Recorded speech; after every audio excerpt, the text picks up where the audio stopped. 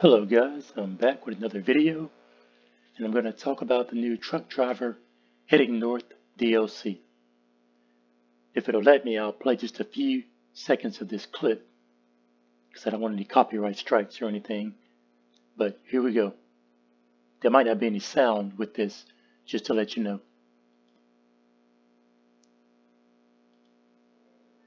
Welcome to Mangafjell, island of industry. Mist. So, I want to go back. Hopefully that piece right there will be a Hidden Places DLC 2.0. So we'll be able to go and see that place. And breathtaking scenery.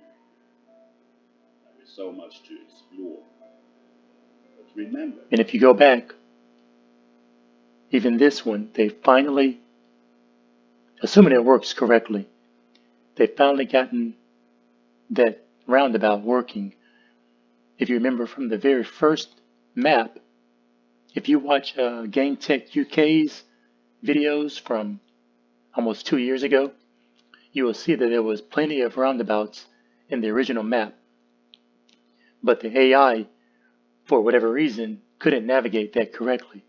So they revamped the entire map before the game came out, if I'm not mistaken. but remember, you're here to work. This is no vacation. I love that nice church right there. To rest up, it will soon be time to start heading north.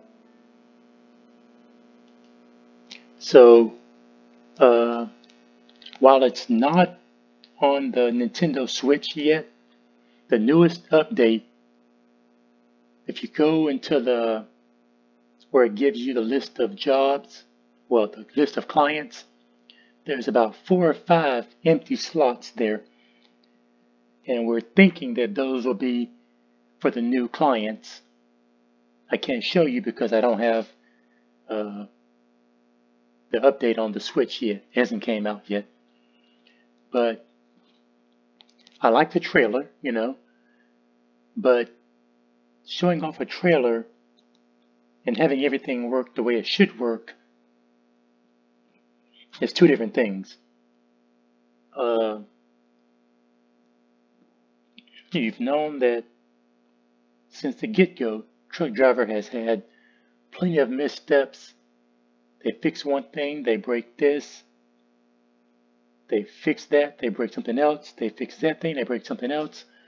They try to revamp stuff and they mess this up or XYZ. They try to bring in new vehicles, which nobody asked for. The things people do ask for, they're not bringing into the game. So it's just been one big mess for almost 2 years now. And they still keep blaming the original developer. That's one thing that just irritates me the most. They continue to blame the original developer every time something happens. That's unprofessional, and I wish they would stop doing it. But maybe because they're the second developer team, Kaku, they're based out of somewhere in South America. Hopefully because they're building this particular map, they'll have a bit of a leg up on what they're doing. But I really don't trust them, to be honest, to not screw this up. And I'm thinking, because I seriously doubt you'll be able to go from the old map to this new map seamlessly. I'm thinking that there'll either be a tunnel to mask as a loading screen, or a ferry boat to mask as a loading screen, or something like that. If I'm wrong, then you can go from point A to point B with no loading screen whatsoever. But I seriously doubt that. But honestly, I don't have any faith that this new map will be any different as far as them fixing bugs or you know, in a timely manner without breaking something else. And to be honest, like I'm not a developer. I'm not a developer, so I don't know how that stuff works. But I do wish there was plenty of things on the old map that they could open up. You know, there's a lot of barriers to roads that doesn't make any sense. Why those blocked off? But maybe in due time they'll go back to the old map and open it back up. Who knows? Maybe we'll get a heading south map that'll open up some avenues on the old map. But those are just my thoughts on the new map. Till next time, guys.